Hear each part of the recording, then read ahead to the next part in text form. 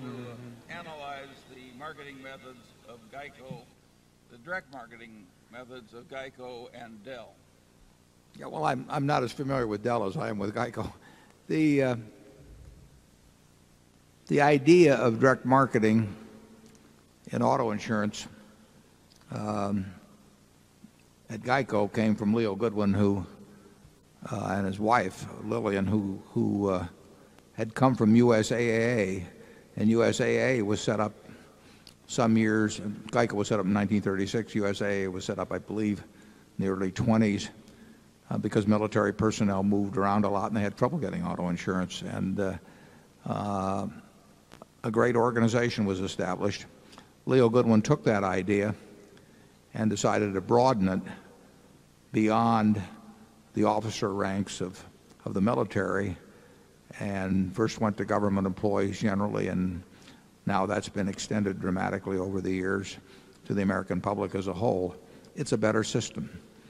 You know, if you go back 100 years, auto insurance, when the auto first came in, was sold by the casualty affiliates of the big fire companies. That's where that in the 1800s, the major insurance companies were fire companies, and casualty insurance was something that came along later.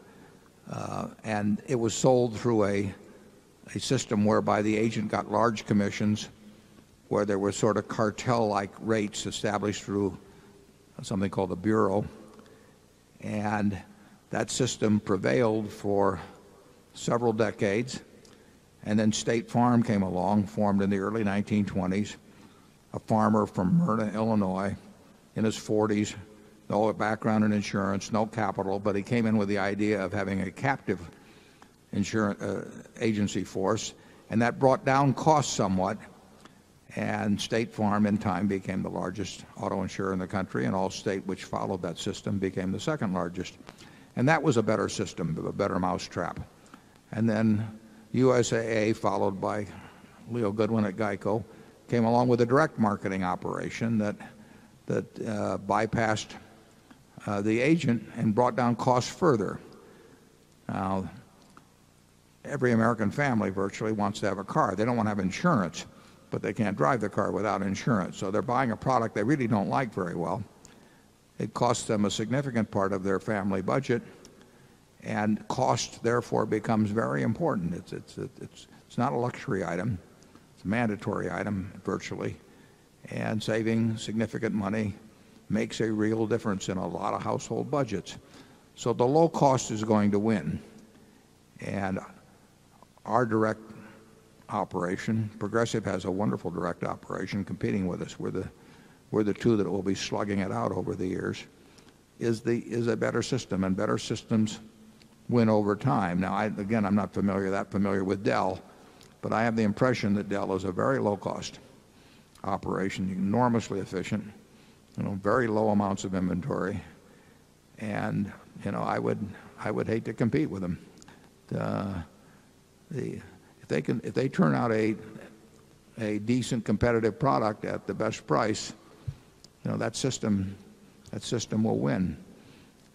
Charlie is a director of Costco, and Costco and Walmart figured out ways to do things at lesser costs that people needed where people spent money in big quantity, and those two companies are winning. So we have a terrific marketing operation, a terrific insurance operation in GEICO, and in my view it will grow very, very substantially. And we have a very tough competitor in Progressive because they've seen how well our model works, and they in effect have shifted over. I mean, they're not totally shifted over, but they've moved towards a direct operation and away from an agency operation. It's always a good idea to go with a low-cost producer over time. I mean, you could mess it up in other ways, but being a low-cost producer of something that's essential to people is going to be a very good business usually. Charlie? Yeah, you've chosen a wonderful field, and if you fail in it, it's your own fault.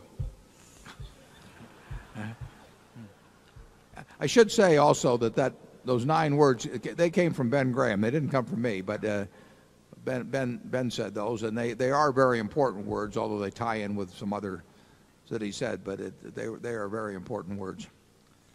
Warren, I want to make an apology too, because last night I said that some of our modern business tycoons, and I remembered particularly Armand Hammer, were the type that when they were talking they were lying, and when they were quiet they were stealing.